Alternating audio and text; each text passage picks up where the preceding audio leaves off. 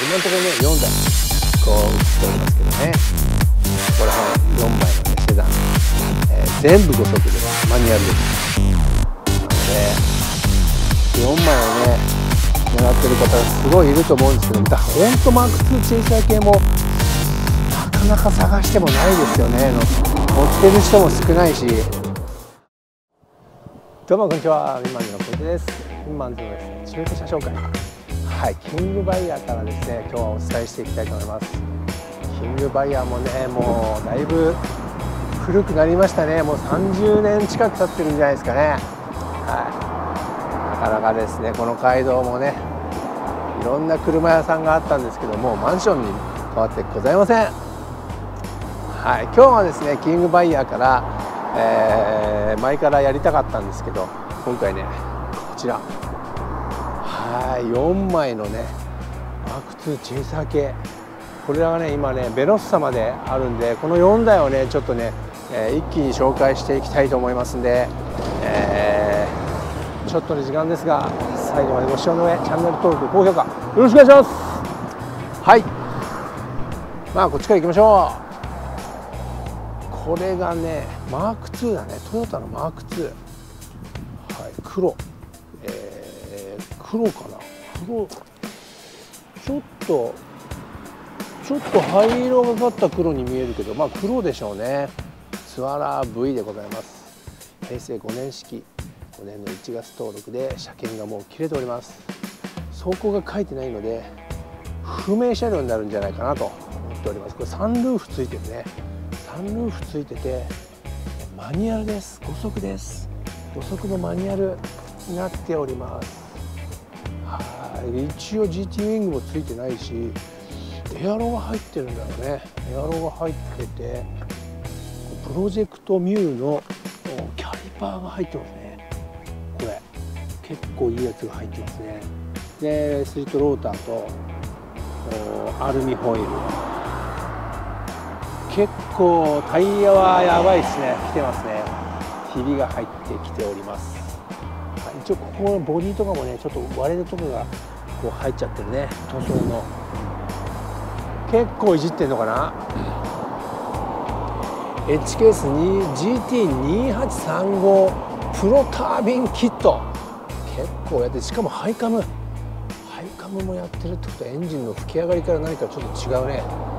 結構な改造をしております。もちろんこれスピンターンノブもついてるし、まあ、ドリフト仕様だったのかな。で一応叩き出してんのかなと思って、純正でこの形なんですね。すごく悪くない、いいね。リアは貼ってます？これひょっとしてリア叩いてる、これすごいよね。いいっすよね。あれこっちがまたマーク2で、はい、でこちらがですね支払い総額267万2000円です。車検をつけて乗り出しの価格になっております。はい、修復なしだね。修復ないんだ。修復なしで多分これオールペイントもしてるし、なかなか出来栄えいいんじゃないですか。これ何気にこうやって、あれこれひょっとしてスカイラインのエアロに見えるけど、これ34の違いますこれこれスカイラインのエアロだよね。それをマーク2に入れちゃってんのかな、おそらく。いやーなかなか面白いね。に似せたようなマーク2用のエアロなのかちょっと分かんないけどね。こういう車がね、ございます。でもう一台行きましょう。こちらもねマーク2です。はい、マーク2ね。ライトがちょっと違うね。こちらのライトとこちらのライト、こっち平成5年、かなり古いね。でこちら平成10年式ですの同じマーク2なんです。こっちツアラー V 平成10年式の5月登録。これ車検が、もちろんないんで2年つけてお出しします。走行距離が12万6000キロ、修復はありの車ですね。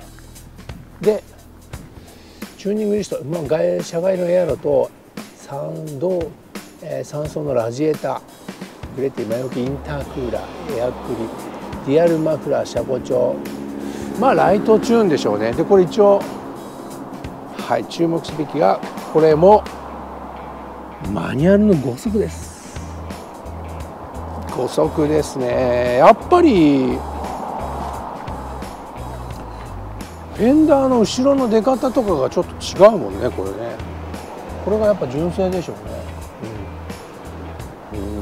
で一応 SSR アルミが入ってて、こっちもそうですね。テールはテールもちょっと違うね、全く。年式5年10年だとこんなに変わるんですね。正直マーク2チェイサー系もよく分かりません俺。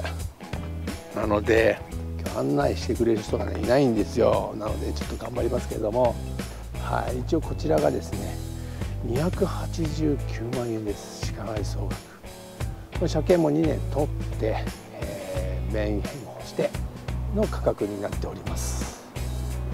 10月1日から全部ね支払い総額がメインの表示になっておりますので、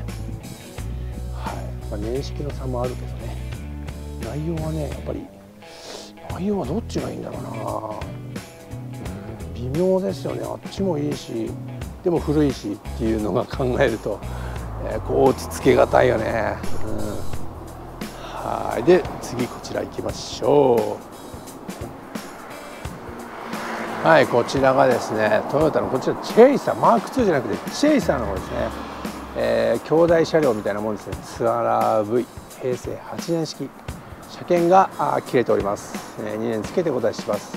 走行は16万キロで修復がない車ですね。でチューニングに関しては結構ノーマルに近いんじゃないかな。もうほぼノーマルですね。ワンセグの地デジナビゲーションが入ってるぐらいで、はい、ただ、こちらもマニュアルの5速ミッションが入っております。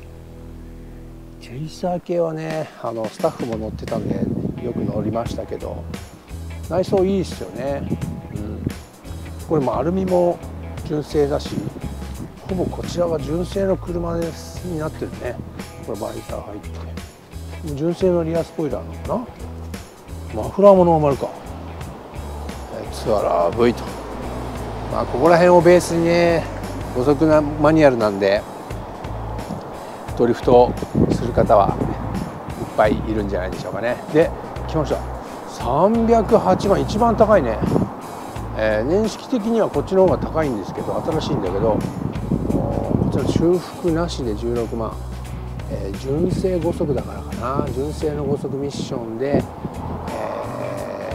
その価値は上がってるんでしょうね。タイミングベルトも交換済みでございます。支払い総額308万8000円の車になっておりますね。今この3台マーク2チェイサー系が、揃っております。続きましてちょっと変わった車が来ましたね。これベロッサはもう個性的ですよね。個性ある車。このね、フェイスがこのフロント周りのね作り込みがもう一目でベロッサって分かるように、そんな車になっております。高級セダンですね。ベロッサのグレードが VR25、平成13年式の8月登録、車検が来年の8月まで残っております。走行が12万9000キロ、修復はありの車。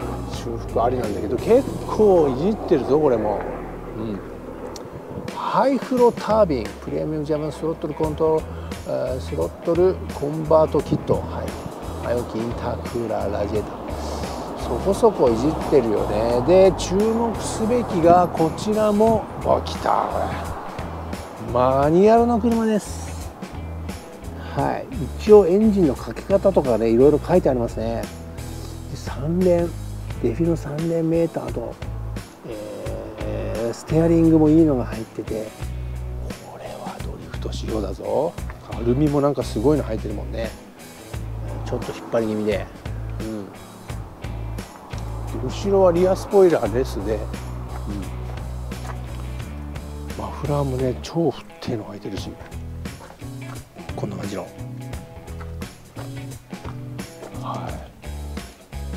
ここれはなかなかこのなんかラインがなんか特徴ですよね。